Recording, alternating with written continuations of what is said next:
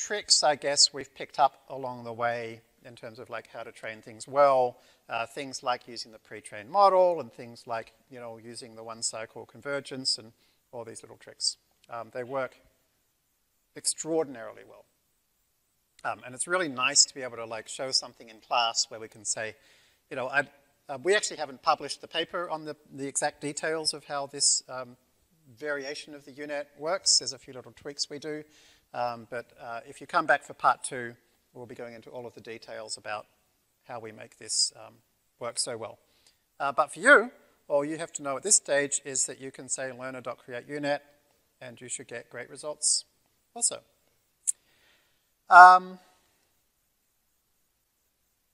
There's another trick you can use if you're running out of memory a lot, which is you can actually do something called mixed precision training.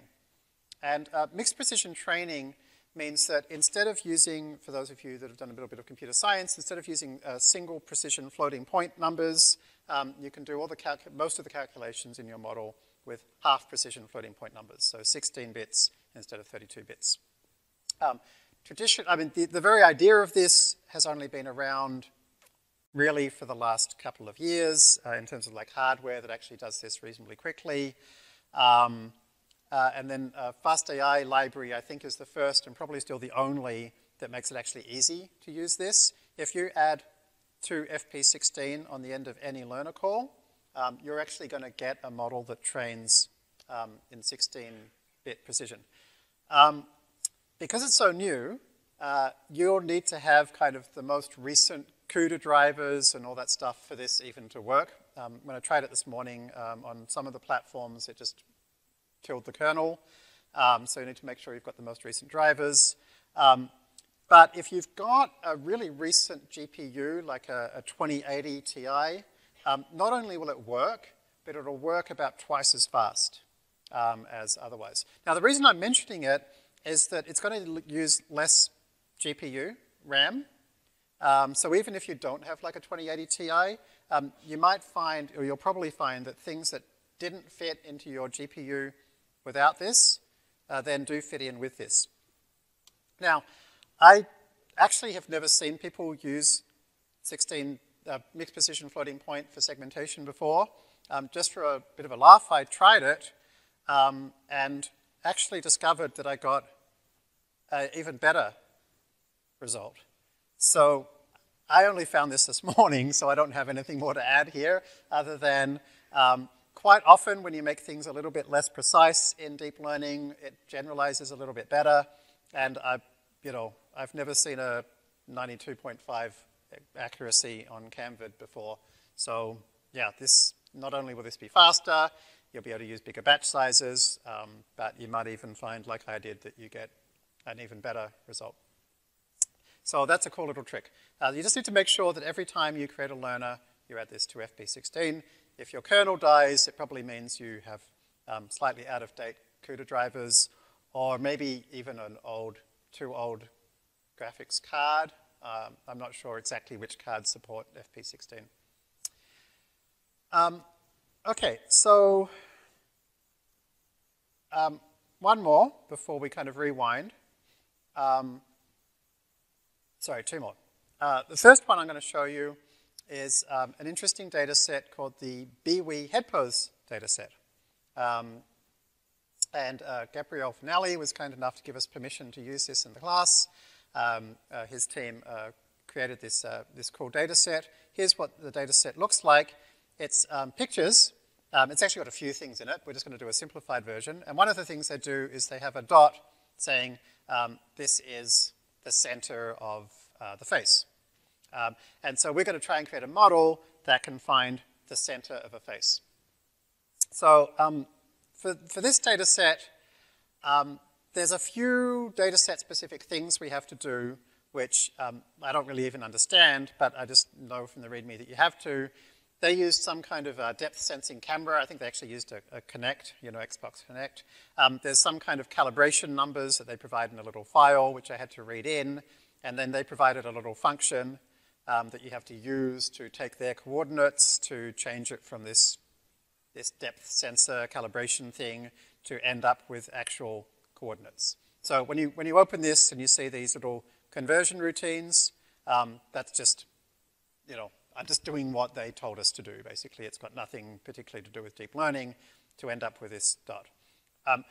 The interesting bit really is where we create something which is not an image or an image segment, but an image points. And we'll mainly learn about this later in the course, but basically image points use this idea of kind of their coordinates, right? They're not pixel values, they're x, y coordinates. There's just two numbers. As you can see, let me see.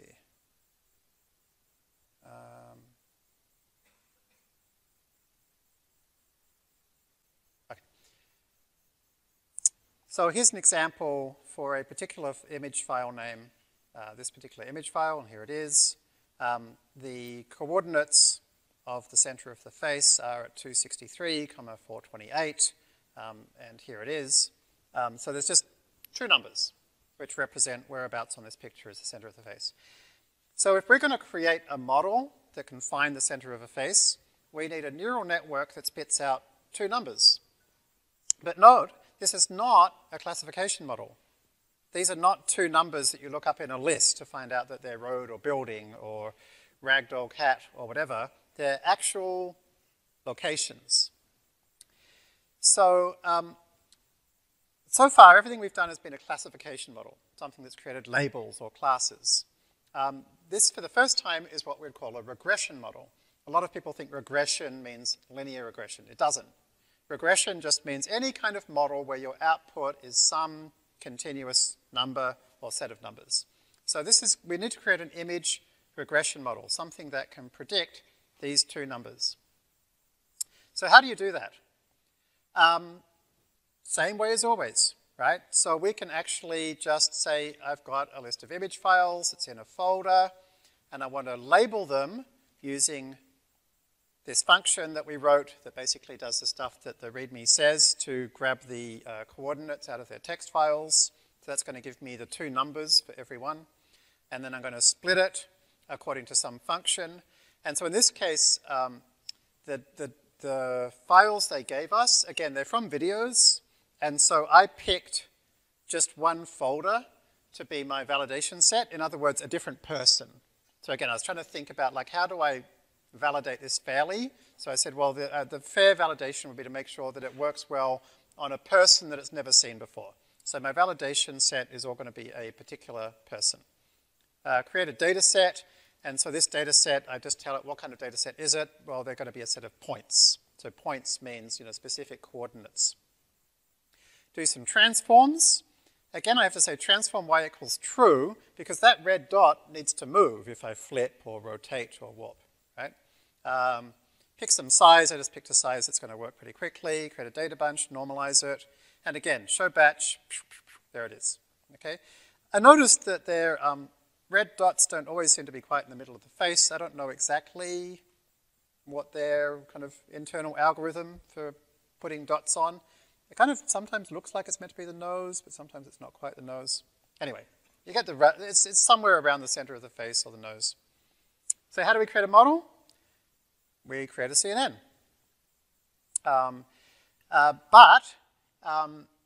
We're going to be learning a lot about loss functions in the next few lessons. But generally, basically the loss function is that number that says how good is the model.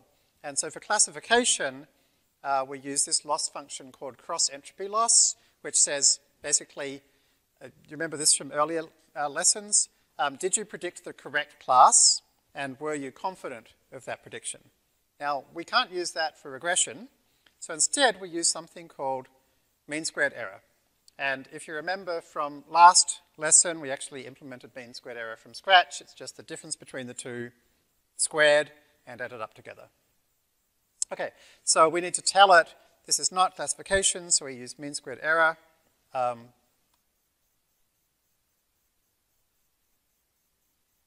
all of these. So this is not classification, so we have to use mean squared error. And then once we've created the learner, we've told it what loss function to use, we can go ahead and do lr-find. We can then fit. And you can see here, within a minute and a half, our mean squared error is 0.0004. Now, the nice thing is about like mean squared error, that's very easy to interpret, right? So we're trying to predict something which is somewhere around a few hundred, and we're getting a squared error on average of 0.0004. So we can feel pretty confident that this is a really good model, and then we can look at the results by learn.showResults, and we can see predictions, ground truth, it's doing a nearly perfect job. Okay, so that's how you can do image regression models. So anytime you've got something you're trying to predict, which is some continuous value, you use an approach that's something like this. So last example before we look at some kind of more foundational theory stuff, NLP. And next week we're going to be looking at a lot more NLP. But let's now do the same thing, but rather than creating a classification of pictures, let's try and classify documents. And so we're going to go through this in a lot more detail next week, but let's do the quick version. Rather than importing from fastai.vision, I now import for the first time from fastai.text. That's where you'll find all the application-specific stuff for analyzing text documents. And in this case, we're going to use a data set called IMDb. And IMDb has lots of movie reviews. They're generally about a couple of thousand words. And each movie review has been classified as either negative or positive. So it's just in a CSV file, so we can use pandas to read it. We can take a little look. We can take a look at a review. And basically, as per usual, we can either use factory methods or the data block API to create a data bunch. So here's the quick way to create a data bunch from a CSV of texts, data bunch from CSV, and that's that. And yeah, at this point, I could create a learner and start training it. But we're going to show you a little bit more detail, which we're mainly going to look at next week. The steps that actually happen when you create these data bunches is there's a few steps. The first is it does something called tokenization, which is it takes those words and it converts them into a standard form of tokens, where there's basically each token represents a word, but it does things like, see here, see how didn't has been turned here into two separate words? And you see how everything's been lowercased? See how your has been turned into two separate words? So tokenization is trying to make sure that each token, each thing that we've got with spaces around it here, represents a single, linguistic concept. Okay. Also, it finds words that are really rare, like really rare names and stuff like that, and replaces them with a special token called unknown. So anything starting with XX in FastAI is some special token. So this is tokenization. So we end up with something where we've got a list of tokenized words. You'll also see that things like punctuation end up with spaces around them to make sure that they're separate tokens. The next thing we do is we take a complete unique list of all of the possible tokens. That's called the vocab, and that gets created for us. And so here's the first 10 items of the vocab. So here is every possible token, the first 10 of them that appear in all of the movie reviews. And we then replace every movie review with a list of numbers. And the list of numbers simply says what numbered thing in the vocab is in this place. So here 6 is 0, 1, 2, 3, 4, 5, 6. So this is the word ah. And this is 3, 0, 1, 2, 3. This was a comma, and so forth. Right? So through tokenization and numericalization, this is the standard way in NLP of turning a document into a list of numbers. We can do that with the data block API, right? So this time it's not image files list, it's text split data from a CSV, convert them to data sets, tokenize them, numericalize them, create a data bunch, and at that point, we can start to create a model. As we'll learn about next week, when we do NLP classification, we actually create two models. The first model is something called a language model, which, as you can see, we train in a kind of a usual way. We say we want to create a language model learner. We train it. We can save it. We unfreeze. We train some more. And then after we've created a language model, we fine-tune it to create the classifier. So here's the thing where we create the data bunch for the classifier. We create a learner. We train it. And we end up with some accuracy. So that's the really quick version. We're going to go through it in more detail next week. But you can see the basic idea of training an NLP classifier is very, very, very similar to creating every other model we've seen so far. And this accuracy, so the current state of the art for IMDb classification is actually the algorithm that we built and published with a colleague named Sebastian Ruder. And this basically, what I just showed you, is pretty much the state-of-the-art algorithm with some minor tweaks. You can get this up to about 95% if you try really hard. So this is very close to the state-of-the-art accuracy that we developed. There's a question. Okay, now's a great time for a question. For a data set very different than ImageNet, like the satellite images or genomic images shown in Lesson 2, we should use our own stats. Jeremy once said, if you're using a pre-trained model, you need to use the same stats it was trained with. Why is that? Isn't it that normalized data with its own stats will have roughly the same distribution like ImageNet? The only thing I can think of which may differ is skewness. Is it the possibility of skewness or something else the reason of your statement? And does that mean you don't recommend using pre-trained models with very different data sets, like the 1-point mutation that you mentioned in Lesson 2? Nope. As you can see, I've used pre-trained models for all of those things. Every time I've used an ImageNet pre-trained model, and every time I've used ImageNet stats. Why is that? Because that model was trained with those stats. Right? So for example, imagine you're trying to classify different types of green frogs. So if you were to use your own per channel means from your data set, you would end up converting them to a mean of 0, a standard deviation of 1 for each of your red, green, and blue channels, which means they don't look like green frogs anymore. They now look like gray frogs, right? But ImageNet expects frogs to be green. Okay, so you need to normalize with the same stats that the ImageNet training people normalized with, otherwise the unique characteristics of your data set won't appear anymore. You actually normalize them out in terms of the per channel statistics. So you should always use the same stats that the model was trained with. Okay, so in every case, what we're doing here is we're using gradient descent with mini batches, so stochastic gradient descent, to fit some parameters of a model. And those parameters are parameters to basically matrix multiplications.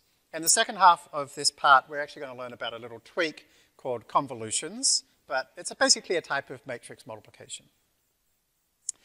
The thing is, though, no amount of matrix multiplications is possibly going to create something that can read IMDb movie reviews and decide if it's positive or negative, or look at satellite imagery and decide whether it's got a road in it. That's far more than a linear classifier can do. Now, we know these are deep neural networks, and deep neural networks contain lots of these matrix multiplications, but every matrix multiplication is just a linear model. And a linear function on top of a linear function is just another linear function. Right? If you remember back to your high school math, you might remember that if you have a y equals ax plus b, and then you stick another cy plus d on top of that, it's still just another slope and another intercept. So no amount of stacking matrix multiplications is going to help in the slightest. So what are these models actually? What are we actually doing? And here's the interesting thing. All we're actually doing is we literally do have a matrix multiplication or a slight variation like a convolution that we'll learn about. But after each one, we do something called a nonlinearity or an activation function. An activation function is something that takes the result of that matrix multiplication and sticks it through some function. And these are some of the functions that we use. In the old days, the most common function that we used to use was basically this shape. These shapes are called sigmoid. And they have, particular mathematical definitions. Nowadays, we almost never use those for these between each matrix multiply. Nowadays, we nearly always use this one. It's called a rectified linear unit. It's very important when you're doing deep learning to use big, long words that sound impressive. Otherwise, normal people might think they can do it too. But just between you and me, a rectified linear unit is defined using the following function. That's it. Okay, so and if you want to be really exclusive, of course, you then shorten the long version and you call it a ReLU to show that you're really in the exclusive team. So this is a ReLU activation. Right? So here's the crazy thing. If you take your red, green, blue pixel inputs and you chuck them through a matrix multiplication and then you replace the negatives with 0, and you put it through another matrix multiplication, replace the negatives with 0, and you keep doing that again and again and again, you have a deep learning neural network. That's it. Right? So how the hell does that work? So extremely cool guy called Michael Nielsen showed how this works. He has a very nice website. It's actually more than a website, it's a book. Neural networks and deeplearning.com. And he has these beautiful little JavaScript things where you can get to play around, because this was back in the old days, this was back when we used to use sigmoids, right?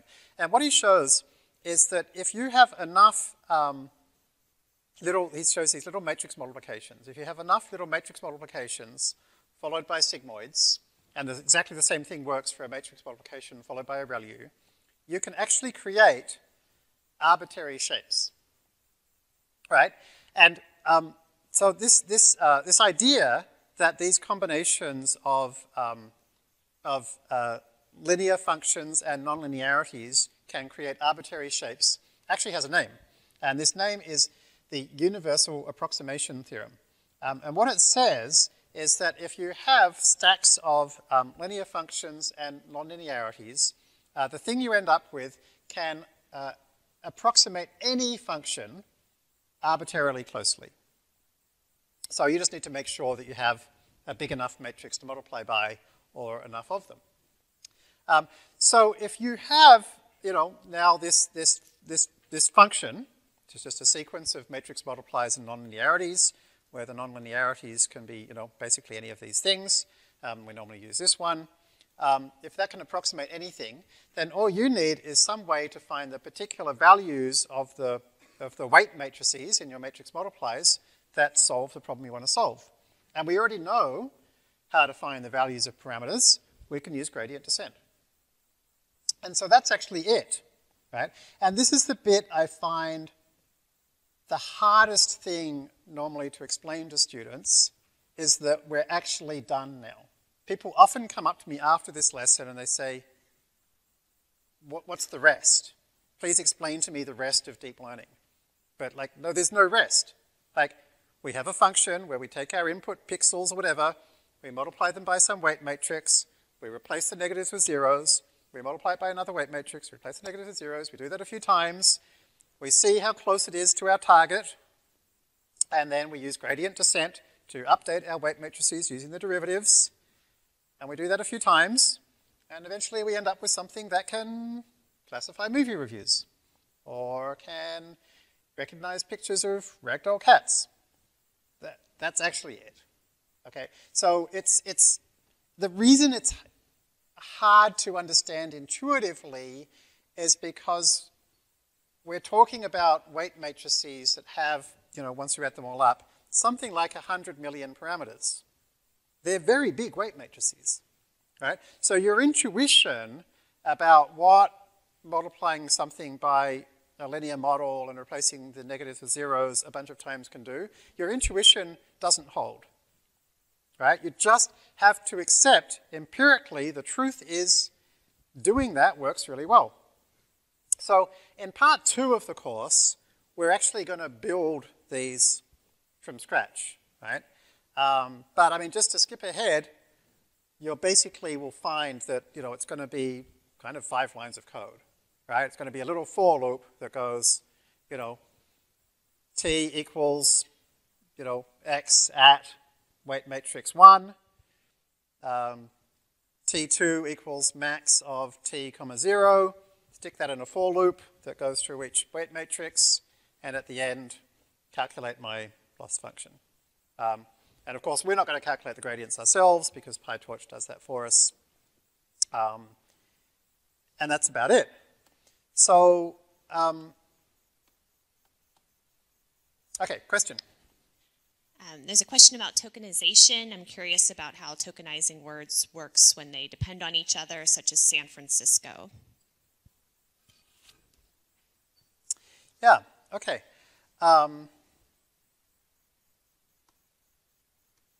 Okay, tokenization. How do you tokenize something like San Francisco? San Francisco contains 2 tokens, San Francisco. That's it. That's how you tokenize San Francisco. The question may be coming from people who have done like traditional NLP, often need to kind of use these things called n-grams. And n-grams are kind of this idea of like a lot of NLP in the old days was all built on top of linear models, where you basically counted how many times particular strings of text appeared, like the phrase San Francisco. That would be a bigram, or an n-gram with an n of 2. The cool thing is that with deep learning, we don't have to worry about that. Like with many things, a lot of the complex feature engineering disappears when you do deep learning. So with deep learning, each token is literally just a word, or in the case that the word really consists of 2 words, like your, you split it into 2 words. And then what we're going to do is we're going to then let the deep learning model figure out how best to combine words together. Now, when we say, like, let the deep learning model figure it out, of course, all we really mean is find the weight matrices using gradient descent to give the right answer. Like, there's not really much more to it than that. Again, there's some minor tweaks, right? In the second half of the course, we're going to be learning about the particular tweak for image models, which is using a convolution. That'll be a CNN. For language, there's a particular tweak we do called using recurrent models, or an RNN, but they're very minor tweaks on what we've just described. So basically, it turns out with an RNN that it can learn that San plus Francisco has a different meaning when those 2 things are together. Some satellite images have 4 channels. How can we deal with data that has 4 channels or 2 channels when using pre-trained models? Yeah, that's a good question. I think that's something that we're going to try and incorporate into FastAI. So hopefully by the time you watch this video, there will be easier ways to do this. But the basic idea is a pre-trained ImageNet model expects red, green, and blue pixels. So if you've only got 2 channels, there's a few things you can do. But basically, you'll want to create a 3rd channel. And so you can create the 3rd channel as either being all zeros, or it could be the average of the other 2 channels. And so you can just use, normal PyTorch arithmetic to create that third channel. You could either do that ahead of time in a little loop and save your 3-channel versions, or you could create a custom dataset class that does that on demand.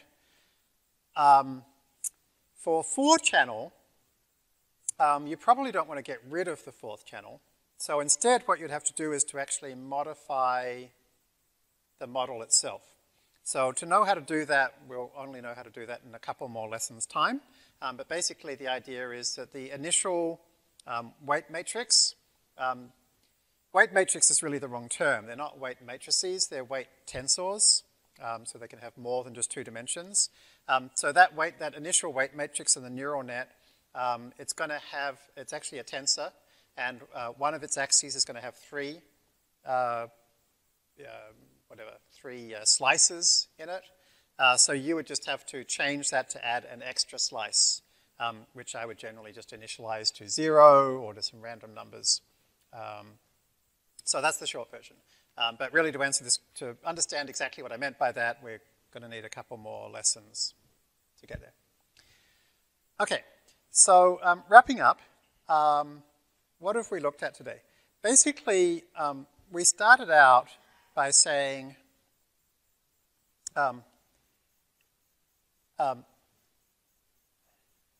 hey, it's really easy now to create web apps.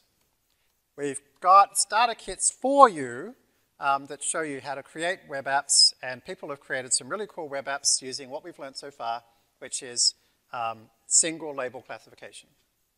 But the cool thing is, the exact same steps we use to do single label classification, you can also do to do multi-label classification, such as in the planet,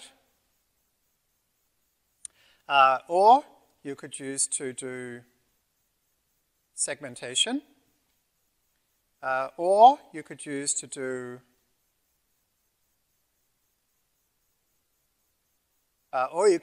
do any kind of image regression, or, this is probably a bit early for you to actually try this yet, you could do for NLP classification and a lot more. So, and in each case, all we're actually doing is we're doing gradient descent on not just 2 parameters, but on maybe 100 million parameters, but it's still just plain gradient descent, along with a nonlinearity, which is normally this one, which it turns out the universal approximation theorem tells us, lets us arbitrarily accurately approximate any given function, including functions such as converting a spoken waveform into the thing the person was saying, or converting a sentence in Japanese to a sentence in English, or converting a picture of a dog into the word dog. These are all mathematical functions that we can learn using this approach. So this week, see if you can come up with an interesting idea of a problem that you would like to solve, which is either multi-label classification, or image regression, or image segmentation, or something like that, and see if you can try to solve that problem. You will probably find the hardest part of solving that problem is creating the data bunch, and so then you'll need to dig into the data block API to try to figure out how to create the data bunch from the data you have. And with some practice, you will start to get pretty good at that. It's not a huge API, there's a small number of pieces, it's also very easy to add your own. But for now, ask on the forum if you try something and you get stuck. Okay, great. So next week, we're going to come back and we're going to look at some more NLP. We're going to learn some more about some details about how we actually train with SGD quickly. We're going to learn about things like Atom and RMS prop and so forth. And hopefully, we're also going to show off lots of really cool web apps and models that you've all built during the week. So I'll see you then. Thanks.